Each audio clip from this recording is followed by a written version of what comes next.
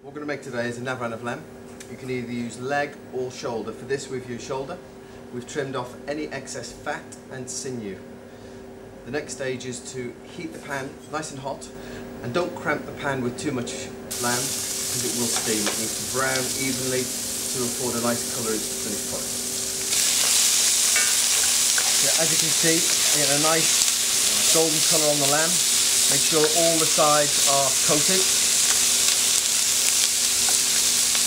with a good even colour. Now take time on this because this is important for two reasons. One, for the colour of the end product, a nice rich dark colour, and secondly, the browning effect, which is called the Maillard reaction, will offer a nice roasted deep flavour into the braised finished dish. Okay, as you can see now, all the meat is an even colour on the outside, well browned.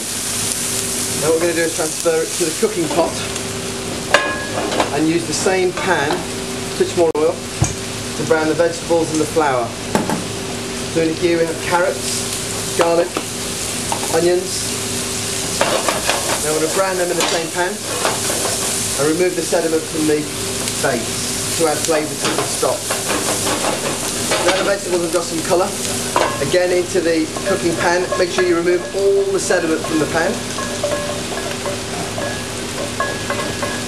And now it's time for the flour to be browned. Again using the same pan.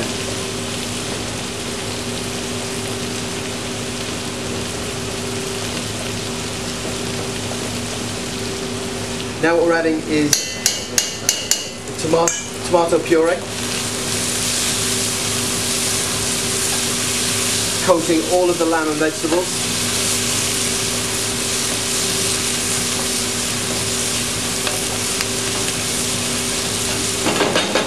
Just to one side,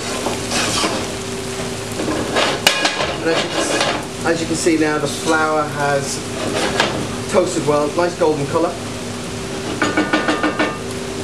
Now this will be added to the cooking pan with the lamb, vegetables, tomato puree.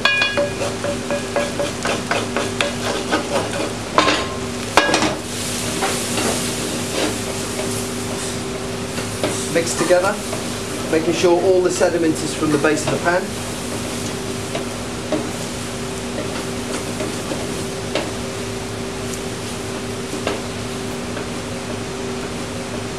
Ensure that the vegetables and meat don't stick to the side of the pan. Now we'll add some stock.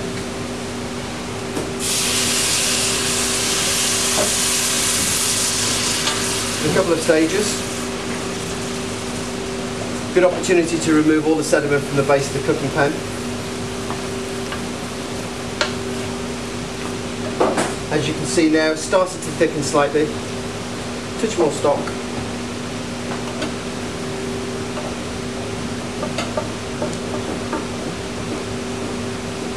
Ensure that all the sides of the pan are kept clean. Pushing all the cooking, mirepoix, sauce into the main body of the pan.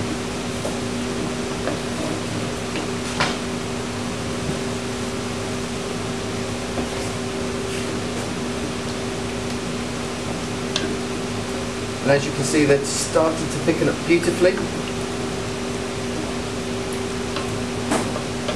We need to make it a little bit wetter than our serving consistency. During the cooking process there'll be a small amount of evaporation.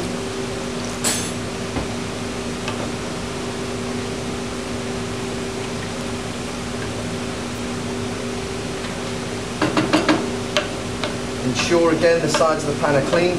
All the ingredients are needed to make this lamb beautiful.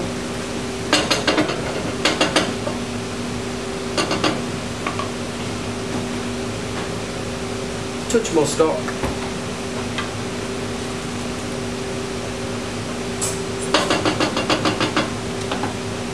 Bring to the simmer, adding a bouquet garni, and then this can either be cooked in the oven or on top of the stove for about 1.5 hours to 2 hours. we have the Navarin now. It's been cooking for an hour and a half. Beautifully tender. And we're going to now pass all the lamb, mirepoix,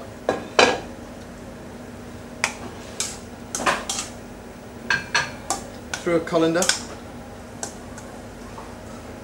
Now at this stage what we're looking for, we're removing the lamb singularly and putting it into a clean pan. Okay, that's all the lamb removed. You see the excess mirepoix on the base here. Give the colander a tap.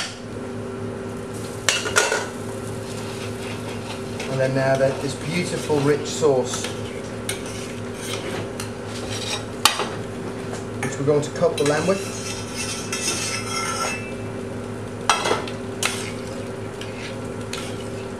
We're going to add some cooked turned carrots and onions.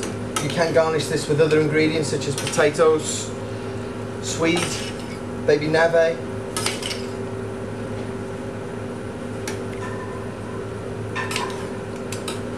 And then just a sprinkle of chopped parsley.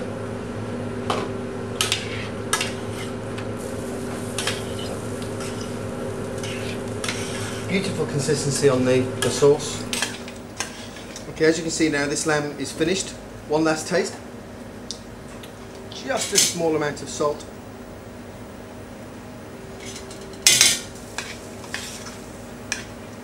Perfect. Ready to serve.